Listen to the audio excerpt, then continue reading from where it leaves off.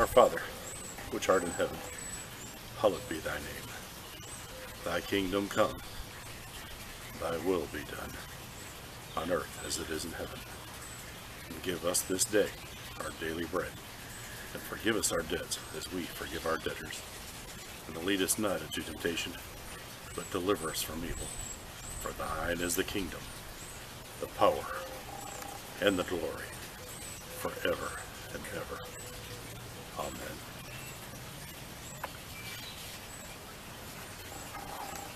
America, just like Israel, turned away from God and rejected God and has gone over to false gods. And just like Israel, America will be humbled. America will be shaken to the ground. America is Babylon of the Bible.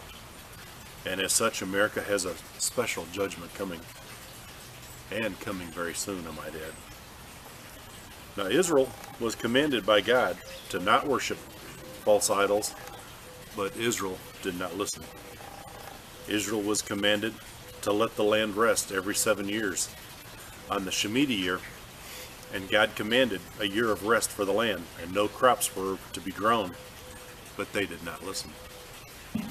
So that is why they were held in captivity in Babylon for 70 years, so that the land could rest all of the Shemitah years that were owed to God. God gets what is owed to God. What do we owe God? What we owe God, God will get. And we, America, we owe God a lot. God is about to remove all of our distractions. God is about to remove our money, our banks, our stores, our electricity, our phones, TV, power, internet.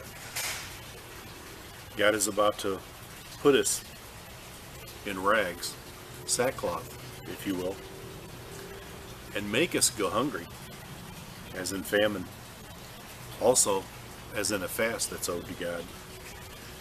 And God is about to get what is due to God. Now, the quote-unquote Christians say that, but I pray, I go to church, I even pay tithes, I'm a good person, and I give to my church, but nothing happens. In fact, everything just keeps getting worse. But are you fasting?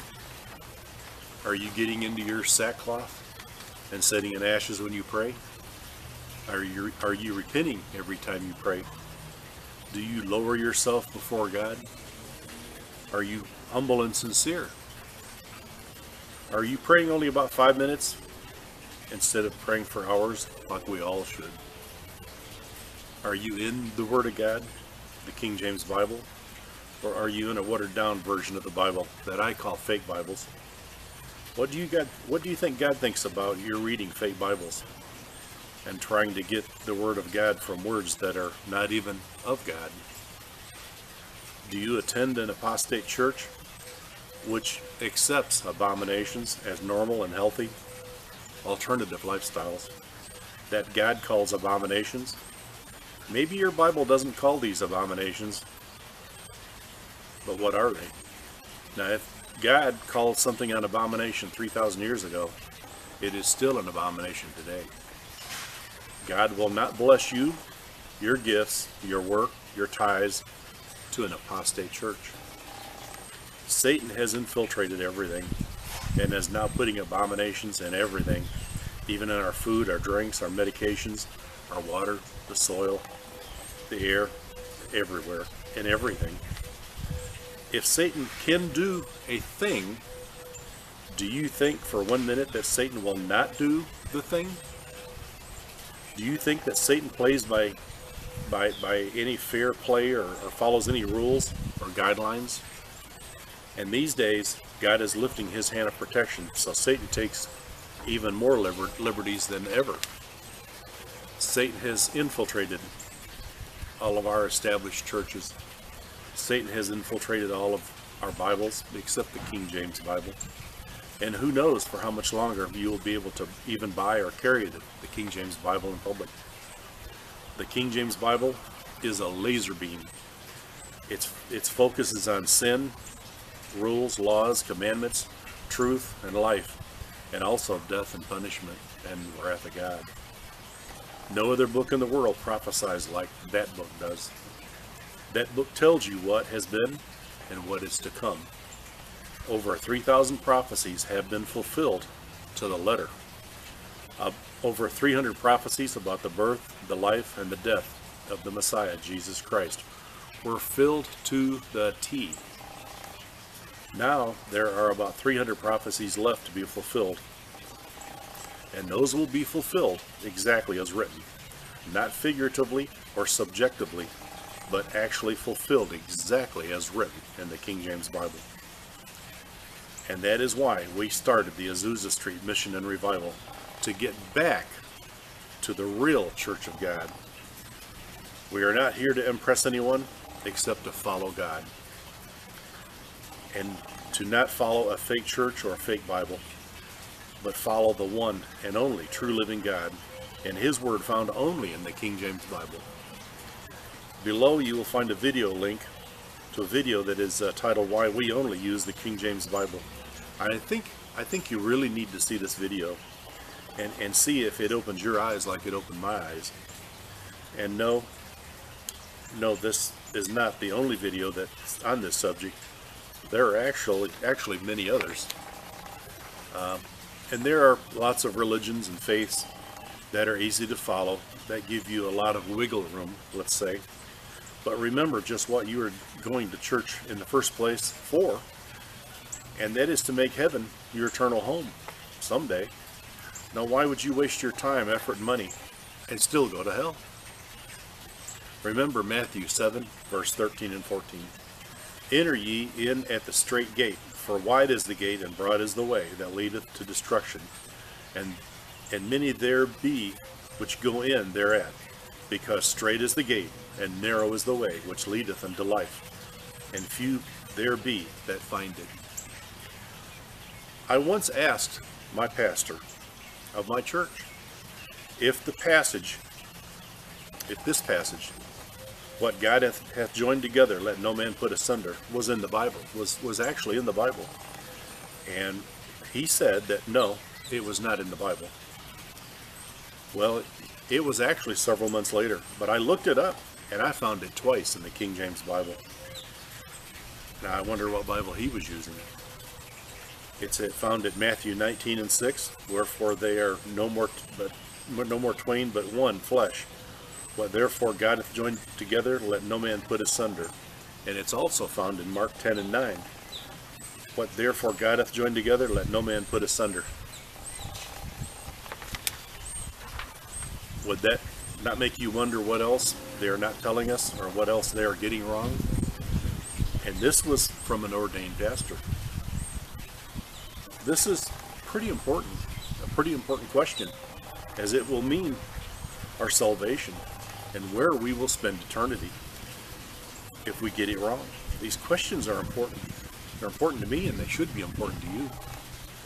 Do you ever wonder why we do not have Azusa Street revivals like the Azusa Street of Los Angeles that started in about 1906? Because there in that place was a poor, one-eyed black man who preached powerful messages, and the Holy Spirit fire fell down from heaven. Arms grew back, missing legs grew back, missing teeth, missing eyeballs grew back. Where are those revivals today? And at the Azusa Street, the fire department was called so many times for flames, actual flames, that the public saw coming out of the roof of that building, that the fire department got to where they would not even respond. They would just tell the callers that, yes, we know, they are having a revival, and it's fire from God, not an actual fire. That's what they would tell people on the phone. They called in and reported the fire. So my question is, where are those fires today? And the Shekinah glory came down from the Holy Spirit so powerful it would fill the room with a fog of His presence. Just like the Holy of Holies, the tabernacle in the desert in the time of Moses, where the presence and the power of God was so strong in that place that it was like a fog in the tent, and and you couldn't see across the tent. Where is that place today? Show me a place where the presence of God is so powerful and so thick that it's an actual fog and you cannot see across the room. Show me that place today. That is what we pray for, and that is that God, the God we serve, we worship, we adore, we fear, and we obey. We serve the one true living God, who can do all things, for nothing is impossible for our God to do. The only two things that God cannot do is God cannot lie or fail. Our God is the God of Israel. If those things were possible for Azusa Street, then those same things must be possible for us here today. Several of the original Azusa Street members, and we're talking about these were substantial members, they prophesied that in the last days Azusa Street miracles would return for the faithful. And this would take place in small independent churches and home churches, small, indescript, out-of-the-way places, but it would return. And this would not be a fake revival like what they had at Asbury, but a real outpouring of God upon the faithful few. I care nothing of this world. This world has nothing to offer. I only care about pleasing God, being faithful to Jesus, being in His Word, and not the word of a fake Bible that are not even the words spoke by God. We believe every word of the King James Bible as being the true word of Almighty God. And we believe there is power, authority, truth, life, and inspiration in His Word. But that word can only be found in your King James Bible. And if you need a King James Bible, let me know, and I will send you one for free. I remind you that Friday night at 8 p.m. Central Standard Time, our prayer line will be open from 8 until we finish with the last caller. Now that number is 518-318-7813. And we will pray for you or for a friend or family member live online for you then and there. And this is not recorded, and there are no commercials. Remember, God gets what is due to God. And God's word will not return void. And God is no respecter of persons. And God will do all His pleasure. And that is why we need to be pleasing to God. Because if you are not, God will... Because if you are pleasing to God, God will open the windows of heaven and pour out blessings, so much that your storehouses will not be able to contain them all, but only if you are in the will and grace of God. So my goal, my purpose in being here is to please God with every breath I take, with every step I take, and with every word I utter. And God expects nothing less. We all have work to do in these last days. So now is the time to get busy in that work. If you are busy in the Lord's work, then God will pour out blessing upon you and your family and your home. Remember, a great shaking is coming. But if you are busy in the Lord, you will not be shaken to the ground, as your knees should already be on the ground, worshiping God, as we all should be. God bless you, and God keep you and yours safe in His loving arms, just like He told me. And we will see you on the streets of gold. And we will see you there on that day. Every one of you have been a blessing to us and a gift from God to us. And we always give thanks to God for sending you our way. So be sure to subscribe and hit the like button, as it helps these videos get more exposure. And I am just the dust of the earth. I'm nobody special, and no one is beneath me. And the only thing that's special about me is that I am forgiven, and I am God's good.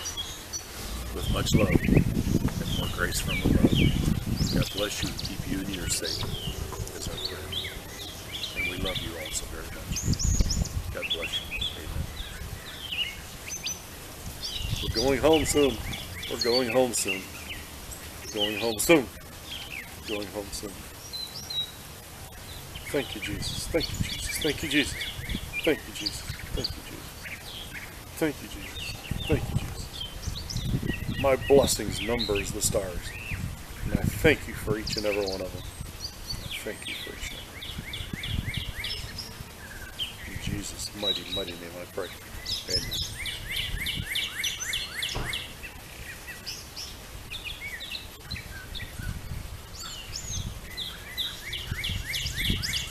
Even the birds know we're going home soon.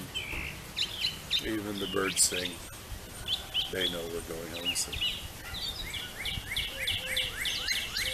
Praise your holy name. Praise your holy name. Praise your holy name. Praise your holy name.